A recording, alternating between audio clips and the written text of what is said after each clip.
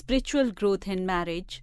What would you be able to do when you and your life partner doesn't have the same level of spiritual interest or maturity? The answer does not lie in addressing or controlling your mate. Rather, consider the accompanying 5 moves you can make to better comprehend your life partner and make the idea of otherworldly development all the more captivating to him or her.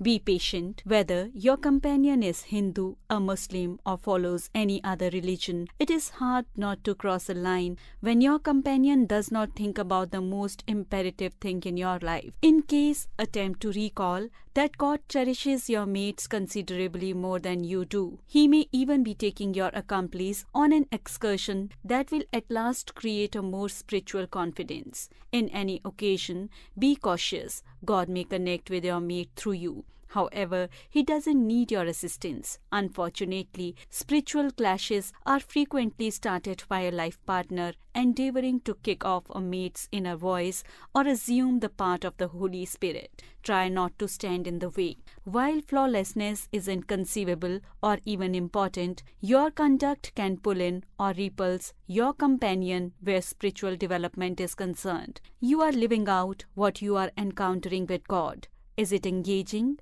Is your association with God making you a more pleasant individual to live with or only a more religious one? The individuals who move spiritually particularly need to see the genuine deal. Your mate will grow with you when you are not kidding about your dedication to God and practical about your struggles as well. Be authentic. You ought to impart your confidence to your mate as well as your worries too. It is double dealing to imagine you are not stressed when a mate struggles spiritually. In any case, how you share may be as imperative as what you share. The companion who battles with confidence issues need a delicate accomplice to return home to. A holier-than-thou methodology is considered to extend the partition between your accomplice and yourself, as well as between your accomplice and God. No one needs to be covered or judged or belittled. It is not an issue of spiritual initiative or power. It is simply human instinct to pull away when anybody attacks your space physically or inwardly. Stay balanced. There is most second thought about the significance of faith. Be that as it may, it's conceivable to lose a sound point of view, particularly when you feel your mate's religious responsibility is in question. Despite the fact that think and believe, you can trust God with your accomplice outwardly advancement. You may attempt to take matters into your own particular hands. Now and then, a concerned life partner drops clues and welcomes others to offer unwanted direction to the spiritually unconcerned life partner.